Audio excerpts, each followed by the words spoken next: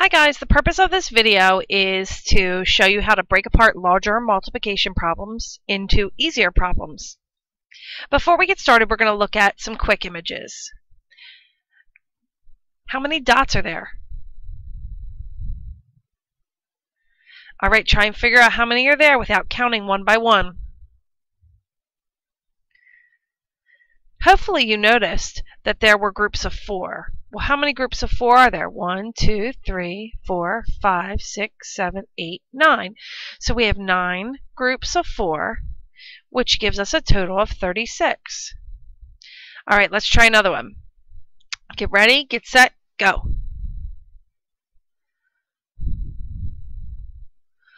All right, figure out your math. Let's see how you did. Hopefully you realize that there were 3 groups, and in each group there were 9. So there were 27. Let's try one more. How many are there? Go ahead and figure it out. Let's see how you did. 9 times 3 equals 27. 3 groups of 9 each. Alright, so today we were working on this problem. Mr. Jones needs to buy 14 dozen bagels for a big party. How many does he need to buy? Remember that a dozen equals 12. So we came up with the problem of 14 times 12. So we want to break this down to make it a little bit easier. So I'm going to split the big number into 2 smaller numbers. Let's look at, I've got 14 times 12 here, and then I broke it into 2 smaller arrays. Watch what happens when I move this over. So there I have the 10 times the 12, fits right in. And now I have the 4 times the 12, and that fits right in. So now, the way that you write that with the equation, we've talked about 2 different ways.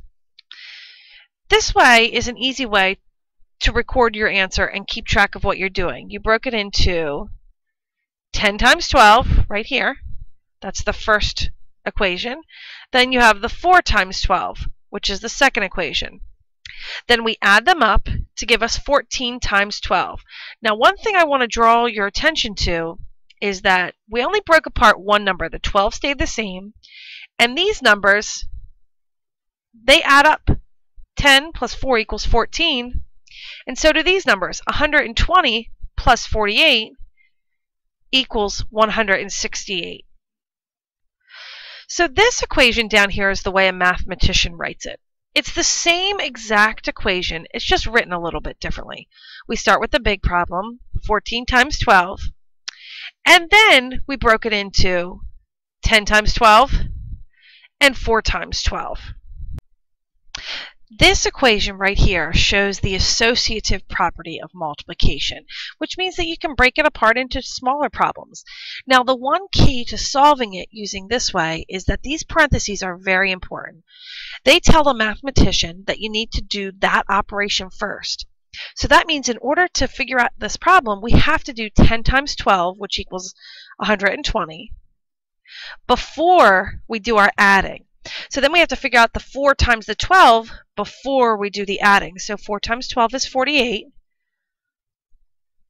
Then we can figure out that we have 14 times 12 equals 120 plus 48. So when I put these 2 numbers together, I get 168. And 14 times 12 equals 168.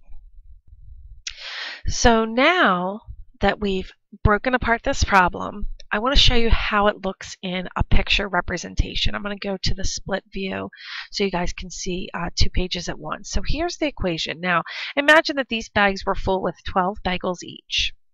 What I did was I had 14 bags total, which was our original problem, 14 times 12. And I put a group of 10 over here, so this represents 10 times 12. And then I did a group of 4 over here, so this represents 4 times 12.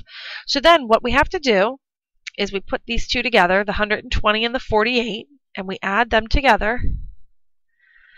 And we have, oops, that's not a pretty plus sign, 168, which is our answer. All right, so there's other ways to break this down. And I want to show you a different way to break down the problem. Let's say you decided instead of breaking apart the 14, you wanted to break apart the 12. Here we have 8 times 12. 8 times 14, excuse me. And then we have 4 times 14. And they line up as well. Let me get those lined up there. And if you notice, we have 8 times 14, 4 times 14, and the same thing that happened before, the 8 plus the 4 equals a 12. So now let's figure out, let's do the answers. We've got 8 times 14, and 8 times 14 equals 112.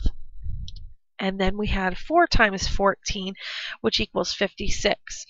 So now when we add these up, they should equal 168, the same number that we got before. We just broke apart the problem a different way. And like I said before, these answers add. So now we're going to break apart the 14 into 10 and 4, and we're going to multiply each part by 12. So I'm going to do my 10 here. This box is bigger. I'm going to put my 4 here. That's the 10 and the 4 from the 14. And I'm going to multiply each one by 12. So this graphic organizer is going to help me keep track of what I'm multiplying. So in this box I have 12 times, 12 times 10, which equals 120. And then in this box I have my 12 times 4, which equals 48. All right, let's turn that sideways so that it fits inside that box.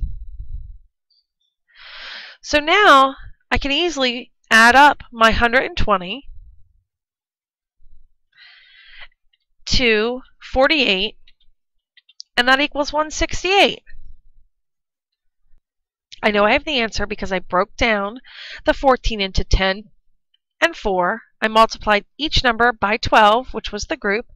Then I added them up. So my answer is 168. Now it's your turn. On the website, I want you to solve these practice problems, put your answers and your explanation on the Google form.